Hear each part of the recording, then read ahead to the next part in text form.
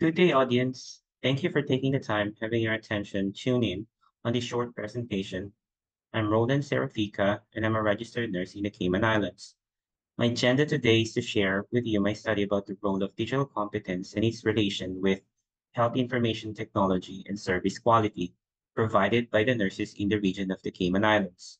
My objective today is to share current data in this region about this particular topic and hopefully add value, however this study may contribute to others or fellow researcher. The rise of technology like information communication technology has changed daily life, making communication faster and data storage more accessible. In healthcare, it's been a game changer, but shifting from old methods to new digital system brings challenges, especially because healthcare is unique. It needs complex teamwork and deals with subjective outcomes.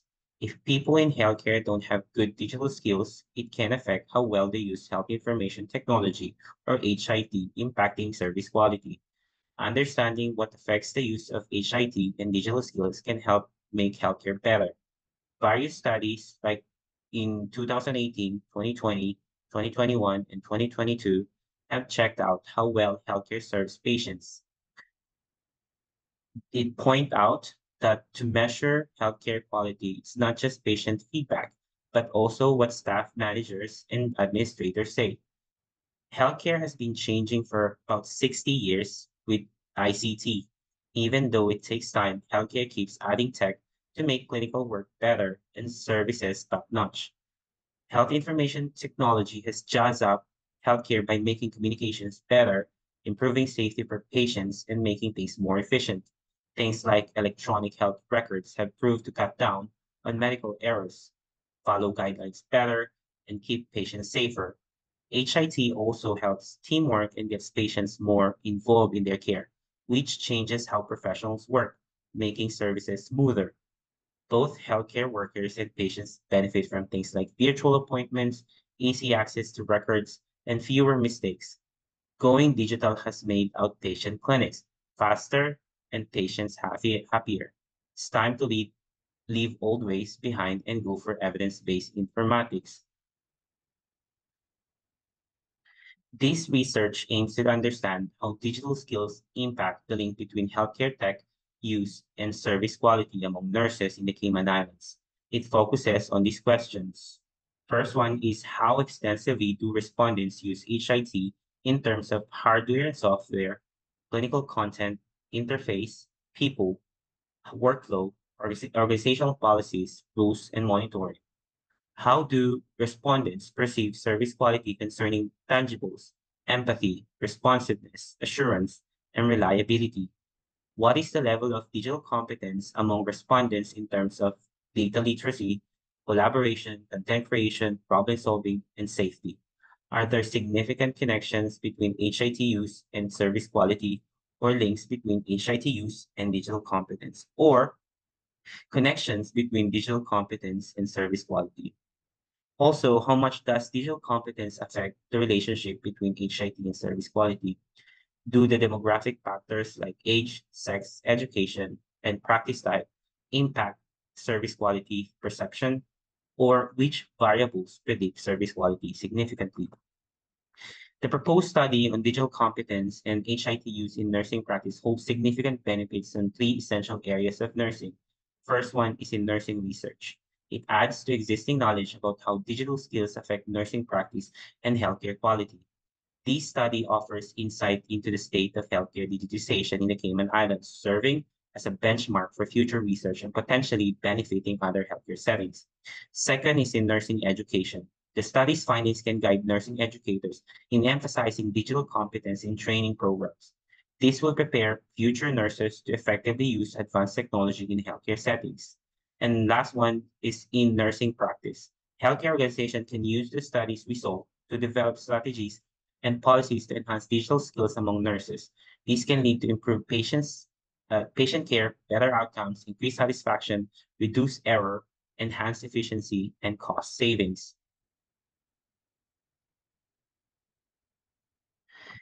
In the review of literature, I'll break down each variables used in this study. The first variable is health information technology, or HIT. It is the research-independent variable defined by Cooperman, Teichi, and others. It involves managing, processing, and exchanging healthcare data through technologies like electronic health records. This includes range of technologies for capturing, storing, protecting, and retrieving clinical, administrative, or financial data, leveraging cloud computing and mobile communication to enhance healthcare quality, reduce costs, and improve efficiency. Recent studies by several authors, Daniel, Mensa, Alutaibi, Federico, and other highlights HIT role in improving patient data accuracy, care coordination, decision making, and personalized treatment while reducing errors and waiting times. The International Trade Administration defines HIT as comprehensive information processing system for healthcare. According to CITIC and SING, factors like infrastructure, cost, and skilled workforce influence HIT complexity. There are 8 essential subdimensions found in HIT. The first one, um, research by Alutaibi, Federico Bor, and Nemarzadeh emphasizes the need for robust hardware and software, infrastructure including edge computing and AI integration. Second subdimension is clinical decision support system and patient education materials as studied by Shamaragi et al. And Patrick et al. Are crucial components of HIT, enhancing clinical decisions and patient engagement. The third one is human-computer interface or HCI, highlighted by Luna et al. And Gupta. It focuses on user-centered design, usability, and communication improvements. The fourth subdimension is human factors, as discussed by CPIG and SING, and usability.gov. It emphasizes tailoring system to user needs. The fifth one is effective workflow and communication, supported by studies from Luna et al. And Manolovic et al.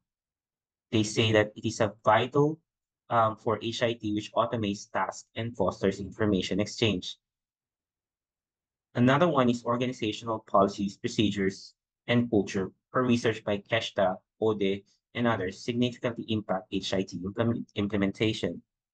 Another one is compliance with external regulations like those studied by the American Hospital Association and reciprocity is critical for successful HIT adoption, ensuring patient safety and data security. Finally, system measurement and monitoring emphasized by Hughes, Sitig, Belmont, Singh, and Kotamasu are essential for assessing and improving HIT performance and outcomes. The second variable or the research mediating variable is digital competence.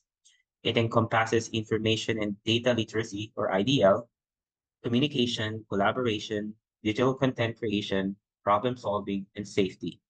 These are critical in healthcare. There are 5 essential subdimensions found in digital competence. As mentioned, first one is IDL as defined by studies from D3 to 2022 and AMAD in 2017, involves responsibly finding, evaluating, and using digital information with continuous training being crucial. Second one is communication and collaboration, highlighted in EU's Digicom 2.2 framework and by Rodriguez Garcia 2022. These are essential for effective digital interaction, particularly in healthcare for patient care coordination. The third one is digital content creation, emphasized by Skov in 2016 and Abdul Rahman in 2020, plays a significant role in education, healthcare resource utilization. The fourth one is problem solving as a key component of digital competence. It is vital for navigating digital healthcare environments, improving patient outcomes, and streamlining operations.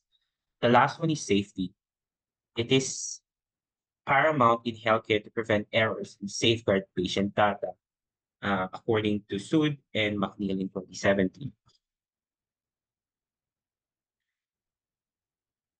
The third one, or the study's independent variable, is service quality. According to Kotler in 2007, he describes service quality as intangible offerings contrasting with tangible goods in their complexity measurement. Parasuman and Berry in 1988 defined service quality as the difference between customer expectations and perceived service quality, aiding in identifying service gaps. Additionally, seen from a customer-centric view by a study Rumin Jap and Wonder Body in 2017, Martin Eld and Gramer in 2020 propose a multifaceted perspective on service quality encompassing customer value, agreed delivery, ecosystem integration, and societal values. This indicates that quality interpretation varies by context and stakeholder, integrating customer expectations, universal standards, collective perspectives, and societal impact. In healthcare service quality, as defined by Institute of Medicine or IOM, emphasizes health services that enhance desired outcomes and align with professional knowledge, focusing on patient safety, clinical effectiveness, and patient experience. Consom et al. 2005 identify attributes shaping healthcare quality, including technical performance, interpersonal relationship, amenities, responsiveness, efficiency, and cost effectiveness. Poor quality can evoke negative emotion in patients and families, emphasizing the need for responsive, comprehensive care system. Therefore, the researcher found five essential dimensions found on service quality. The first one is tangibility. A significant dimension of service quality involves physical service components such as facilities and equipment impacting patient treatment and satisfaction. The second one is empathy, focuses on providers' ability to communicate effectively and understand patients' needs, showing genuine concern and personalized care. The third one is reliability, ensures consistent, dependable service delivery and accuracy in billing and records. Fourth is responsiveness, highlights prompt service delivery and addressing customer needs quickly. And the fifth one is assurance, involves employee knowledge and courtesy, fostering trust and confidence in their expertise. The interplay between health information technology, service quality, and digital competence, highlighted by Westbrook 2009, Albagni 2021, and Alotaibi and Federico 2017 underscore the need for digital competence to effectively utilize HID tools, such as electronic health records, and improve health care service quality. Challenges like infrastructure, limitations, costs, workforce skills gap, and resistance to change impede HIT implementation and healthcare quality. Integrating digital literacy into education and training is crucial for enhancing HIT use and overall healthcare service quality. The digital competence of individuals is influenced by various moderating factors, including age, sex, and practice type, which affect the adoption and proficiency in using digital technologies. Age is critical factor as studied by Hipponemi in 2022 and Jaff in 2020 show that older adults, especially those over 60 or 80, are less inclined or able to use online services, potentially leading to digital exclusion despite having good digital competence. Education level significantly correlates with digital proficiency, with higher education levels associated with higher digital competence. Those with lower educational backgrounds generally possess fewer digital skills. Practice type also affects digital literacy, with radiology staff, paramedics, assistant nurses, and laboratory staff showing lower digital literacy compared to physicians, negatively impacting patient care quality and safety. To bridge the digital divide across different age groups, educational backgrounds, and healthcare practice types, comprehensive education training programs are essential to ensure equitable access and proficiency in utilizing digital technologies. This study underpinned on Service Performance Scale Model or SERPERF model by Cronin and Taylor. SERPERF evaluates service quality by comparing customer expectations to actual experience. In healthcare, it links HIT use and digital proficiency to care quality. The research paradigm illustration will be shown after this slide. This paradigm describes the writer's proposed connection of digital competence dimensions and assess their impact on service quality in the nursing practice. It also describes the moderating connection of age, sex, education, and practice type on HIT use and service quality.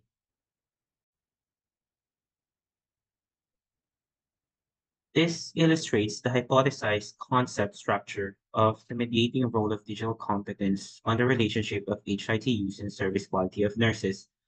This study aims to determine the digital competence dimensions in employing HIT of nurses in their practice and to ascertain service quality impacts. Furthermore, socio-demographic profile will be assessed to determine the moderating effect of HIT users' age, sex, education, and practice type between the predictor and the outcome variable.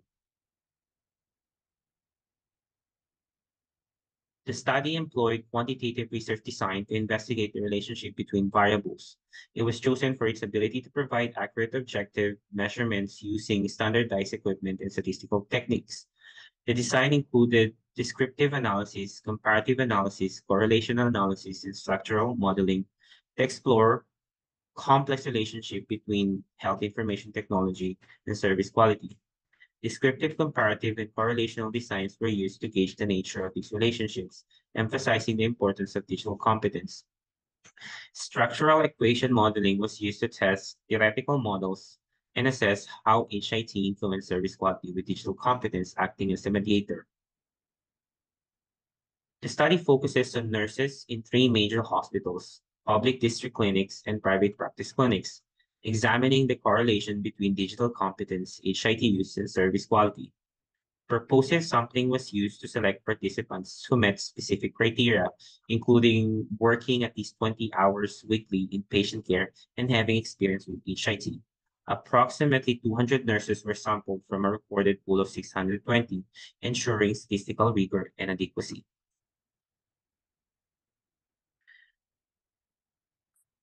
Data were collected via printed and online questionnaires sent to HIT users in healthcare. The questionnaire explored aspects of HIT use, digital competence, and service quality, drawing from frameworks like NGOJ, EU, OECD, UNESCO, NAEP, ATCS, NETS, B21, and modified SERPERF model by Ivanov et al. In 2022. The questionnaire was tailored to fit the nursing context, ensuring relevance, validity, and reliability. A scoring system standardized response, enabling clear comparisons and analysis. Statistical analysis examined relationships between variables with the questionnaire divided into four parts. An introductory message, demographic details, HIT dimensions, and digital competence and services quality dimensions.